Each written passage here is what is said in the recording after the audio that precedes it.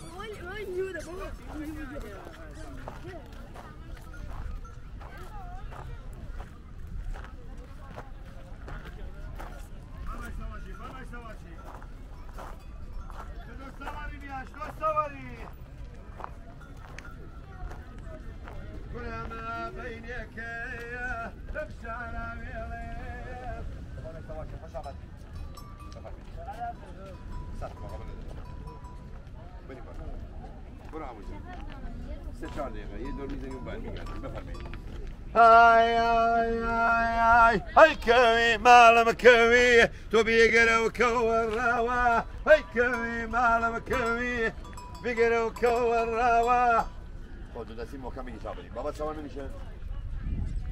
دو دستی بگی نه اون سوار نمیشه. اگه سوار میشه میره.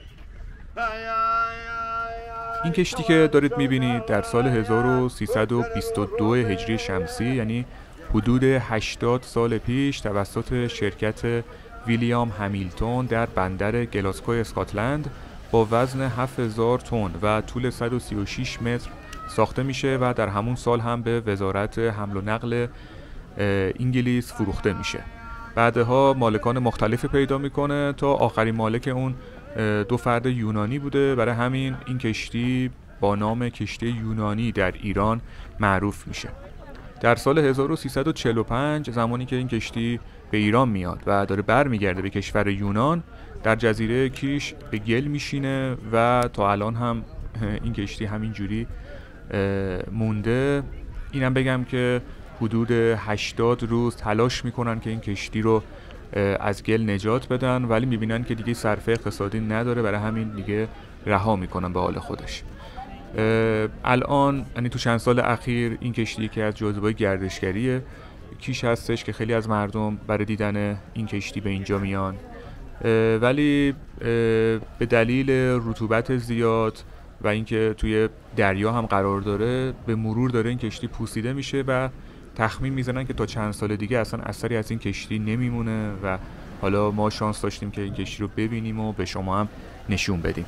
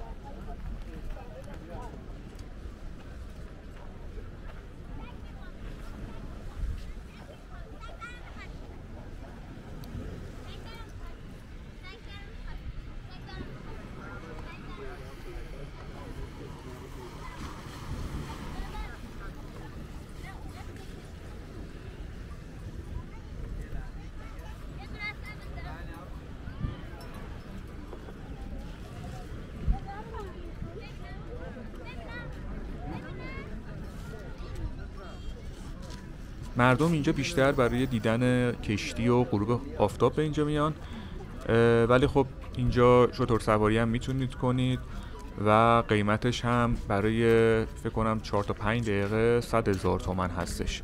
عکاسی هم اگه دقت کنید یه سری عکاس اینجا هستش که از مردم عکس میگیره و میتونید که یه عکس به قولی خاطر انگیزم با غروب آفتاب و کشتی یونانی اینجا داشته باشید.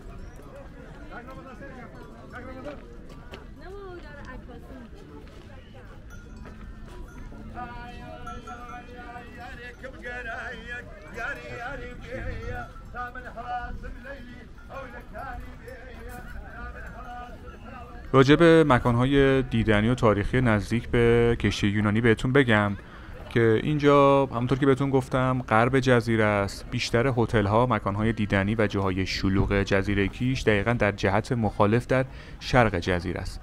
اما شهر زیرزمینی کاریز، شهر حریره و موزه مردم شناسی نزدیک به اینجا هستش که بهتون پیشنهاد میکنم اول در زمانی که میخوایم بیان اینجا رو ببینید سر راهتون این مکانها رو ببینید و بعداً در زمان غروب خورشید، بهترین زمان اینجاست، بیاین اینجا و کشتی یونانی رو هم ببینید.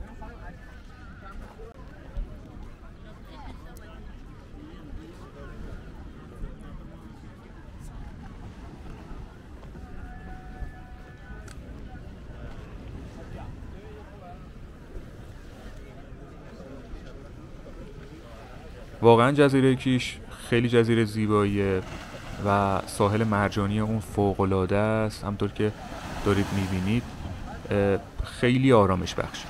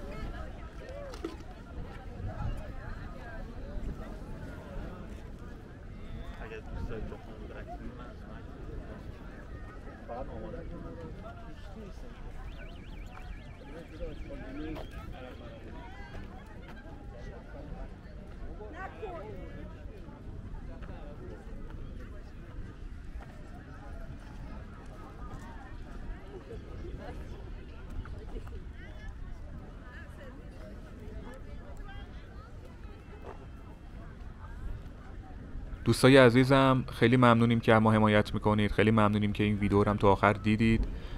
ما افتخار میکنیم که واقعا یه همچین مخاطبا و دوستای خیلی گل و نازنینی داریم.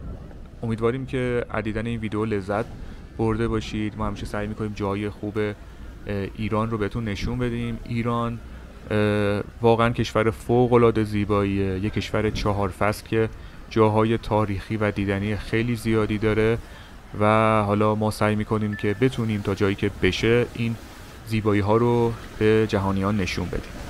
مثل همیشه براتون آرزوی شادی و موفقیت داریم. مواظب خودتونم هر جا که هستید باشید. تا ویدیو بعدی، خداحافظ.